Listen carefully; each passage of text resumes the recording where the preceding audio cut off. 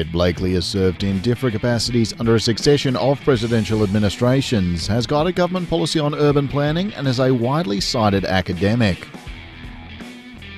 My name is Sean Britton, and each week Ed and I have a chat about what's the latest news out of the United States, talking everything politics, planning and policy, from sea to shining sea.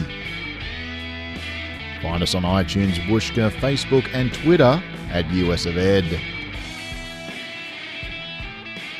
Big story of the week, the Nunes memo alleging the FBI applied for a warrant on shaky ground based around the Steele dossier, which Nunes is claiming was funded by the Hillary Clinton campaign. A lot of very questionable claims in this memo. Trump says it vindicates him completely in the Russia investigation. Other Republicans are less effusive, and others are saying it's a blatant attack on the American justice system. Ed, what are your thoughts? That memo would have gotten an F in any decent high school for poor research. Must have been done on Google. For non sequiturs. How could a man who was not accused of anything be a big witch hunt on FISA that would clear Trump? Don't get it. If FISA investigations were poorly conducted, pick a better one. That one wasn't very well done, and the man had been under investigation for several months before the election. So give me a break. And if it's about FISA, make it about FISA. It has nothing to do with Trump. The Nunes memo, though, it's also it's been raised as a possible excuse to fire Deputy Attorney General Rod Rosenstein. Give us a refresher, Ed. Why would Trump want to do that? Well, he wants to get rid of Rosenstein so he can get somebody in who'll get rid of Mueller. So that is so patently obvious and so patently ridiculous. And it would put him right in the crosshairs of obstructing justice, just like Nixon did. The man doesn't read. That is obstruction of justice.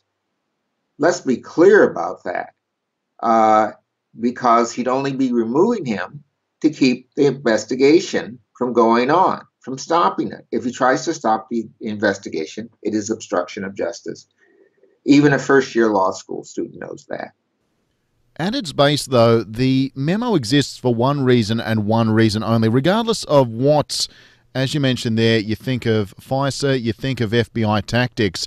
It exists because Republicans see undermining their own investigative agencies and Justice Department as beneficial to their agenda. What kind of response do you think the FBI will have? Oh, my God. I'd hate to be investigated by the FBI. With you accusing them of all this skullduggery. They are going to be like sore hornets. They will be looking up everything in Trump's biography, in his tax returns. If he gets through this, he will be the stingest bee in history. They will have so many charges against him in state courts and federal courts, international courts. He will be in big trouble. Every organization comes together when it's under threat, and he's threatened the queen bee of organizations. Look out. And obviously, you've said this several times when we've talked about the Russia investigation in the past. Donald Trump sitting down with Robert Mueller himself. Trump's lawyers very much saying, well, this is a very foolish thing to be doing. You know, we're not going to do this. The US president's not going to sit down with this investigator unless there is absolutely no other choice. And as you've said in the past, this is a wise move, because if they're going through his biographies, they're going through every little piece of evidence they can before Trump sits down with them. One false statement is a broken law. Trump would be breaking the law by lying to the FBI in this interview, by making any kind of false claims. That's exactly right. And so his people are worried about that. But also, there's now enough information to take him before a grand jury. The grand jury's already been impaneled. This grand jury's impaneled to find out who in the administration was talking to the Russians. He is making it easy for them with his tweets. Every time he denies it, if you're sitting in the grand jury, you say, well, I better find out why he's denying it. You can't cry wolf too many times, or the wolf will appear. And the wolf of the grand jury, which Trump seems know nothing about, is far worse than an interview. Because when you go before the grand jury, you have no lawyers. It's just you, the grand jury people, and Robert Mueller and his associates. He's opening himself up again to a Nixon problem. The court's already ruled on this. The president can be called before a grand jury. I wish the man would read something, maybe the New York Times to start with. Look, moving on, Ed, the big economic story. The Dow Jones has plunged, I believe, over 1,000 points twice this week. Many are saying this is just a correction in the market, no need to panic. And without a really major event, it's hard to point fingers at the causes of these kind of things. However, Trump took a lot of credit for when the stock market looked good. Will he take credit, or rather, will he take flack for the bad? I don't think he will. He should, just because of his hubris. But the stock market is now correcting itself.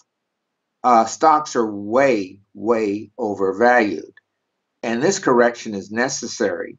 It's necessary to cool the market down and to get values back to where they should be. But it's also necessary to give the Fed some room to hike interest rates. And they will, probably 0.5% or so, and get things back on an even keel. Trump does not run the U.S. economy. He thinks he does. He's barely running the U.S. government with one appointment a week now, and he's barely running himself. So I think Trump is now a non-player in all this. If he's indicted, the market will go down, but it won't go down much because this is now anticipated. Speaking of things not exactly running smoothly, there was talk of another government shutdown this week as well. Trump saying, I'd love to see a shutdown if we don't get this stuff taken care of. This stuff meaning immigration matters. But Republicans and Democrats have seemed to reach a bipartisan deal on the budget. What's the latest? Well, that's a good thing. It's hard for the military to operate without a continuing budget. You can't go out and say, well, we're going to order a tank, but we don't have the money right now. You lose your customers. It's hard to do international trade without a budget. It's hard to run the national economy without a budget. So having a budget is a good thing. And the Democrats did a good deal there. Now the question is DACA. And of all the people, General Kelly made an ass of himself on this by saying, well, people who were too lazy to get off their butts and file for DACA, we're going to cover them. He didn't have to say that. He could have said, there's some people who just haven't done this yet for a variety of reasons, or something like this. But now Kelly looks weak, dumb, and stupid. DACA will be done. There'll be a long trail to citizenship. I would say it'd be 6 or 7 years with people who keep their noses clean. There'll be some extra time for serving in the military and doing other good public service. The DACA people who want to will get through. I think the other bigger issue, though, is the chain migration. If you have a baby in the United States, that allows you and your mother and your daughters and everybody else to come to the United States. It doesn't in other countries, including Australia. This has long been stuck in the crawl of a lot of Americans, and I think there'll be some changes. The lottery will go. A point system similar to the one we have here will be put in. And relatives covered will not just be the children, but it'll probably be the father and mother of the people who gain citizenship, but not beyond that. So cousins, uncles, aunts, and other people won't be coming into the United States. They can come in on their own merits, like I came into Australia, couldn't use my wife, but I could use my own skills and background. And I think that's not a bad way to go. And that was a point that was raised in the State of the Union, which we talked about last week. Speaking of the State of the Union, Trump made this little joke, just a casual throwaway line, that Democrats were maybe treasonous for not applauding during the State of the Union, during his speech. Is it a sign of how normalised Trump has become that this barely, rates a tremor on the outrage-o-meter? I think, and I've said this several times, Trump is no longer president of the United States. The United States is being run by a troika, which includes the Secretary of State, the Vice President, and the Secretary of Defense. They're running the country. Trump's scarcely involved. He doesn't meet with anybody. He just runs his little tweet. He sits in his little corner.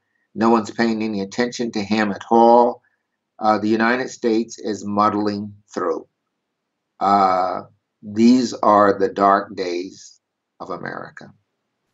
And speaking of these kind of, authoritative statements, news has come out that Trump wants to hold a large-scale military parade in Washington.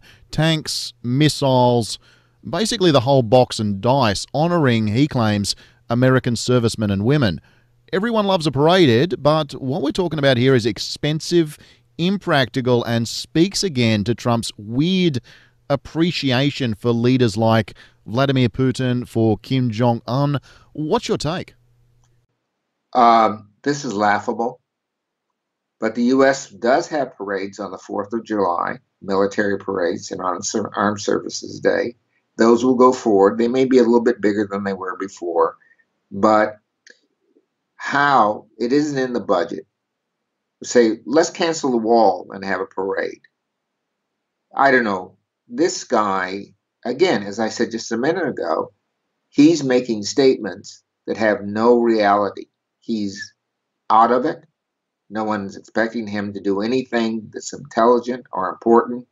Notice the vice president is taking up North Korea, and he's the one speaking on the North Korean issue in sync with the Secretary of State.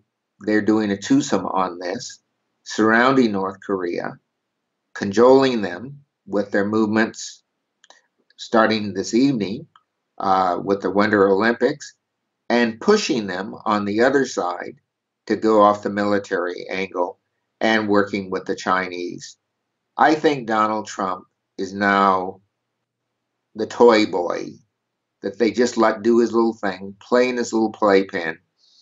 And very soon now, if this indictment comes down, the Republicans are going to run for the hills.